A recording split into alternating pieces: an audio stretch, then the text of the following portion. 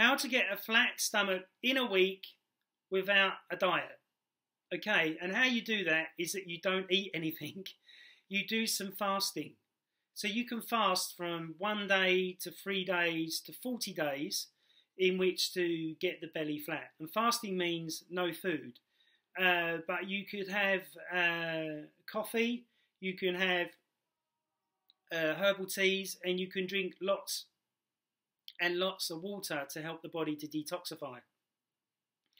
So as you're doing this, anything that's inflaming the gut will start to relax, and the inflammation in the organs, in the intestinal tract, will start to go down, and your belly will look flatter.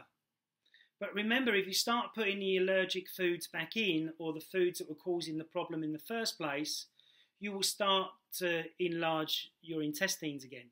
Okay, so lots of people that I see, and I lab test them, I find out that they've got H. pylori. Now, H. pylori is a bug, should we say, that gets inside the gut, that messes with the stomach acids and messes with the gut and can cause other deeper problems, and inflames your intestinal wall. So what will happen is that your gut will go big, it will go small, it will go big, it will go small, and that will keep happening until you get rid of H. pylori. So if you do find that with fasting for 5 days that your belly goes flatter and you feel your energy levels going up, then that will be a sure sign that your diet is very incorrect. And to get your diet much better, you need to make sure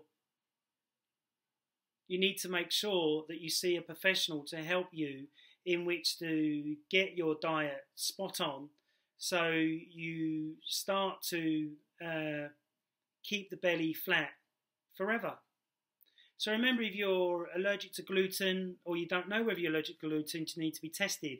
If you're allergic to the food that you're eating, you need to be tested. If you don't get tested for H. pylori, the big belly will keep coming back. If you keep constantly drinking alcohol while you've got an inflamed belly, you will never get a flat belly in a week. But I can guarantee you, if you do fasting correctly, under supervision, your belly will go nice and flat within 1 week. But then it's keeping it after that 1 week.